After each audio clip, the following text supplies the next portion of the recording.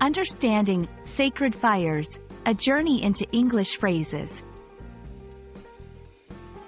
Hello, everyone. Today, we're diving into the fascinating world of English phrases, focusing on sacred fires.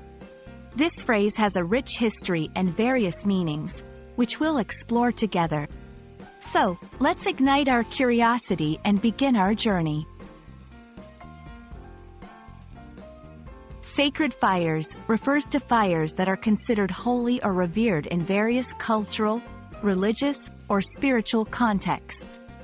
These fires are often lit during ceremonies or rituals and are believed to have special significance, such as purifying, guiding, or symbolizing divine presence.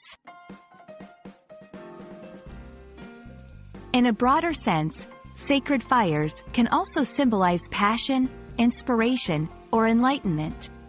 For example, someone might say, "The sacred fires of creativity burn within her," suggesting a deep and powerful source of artistic inspiration.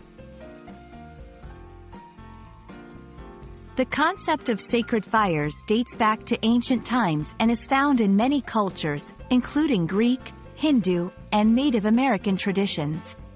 These fires were not just physical flames but also represented crucial elements of spiritual and community life.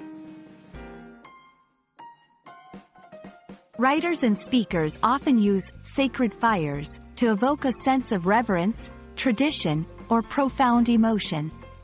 It can be found in poetry, prose, and even in everyday conversation when referring to something deeply valued and respected. In contemporary usage, the phrase might be used metaphorically to refer to any deeply held passion or conviction.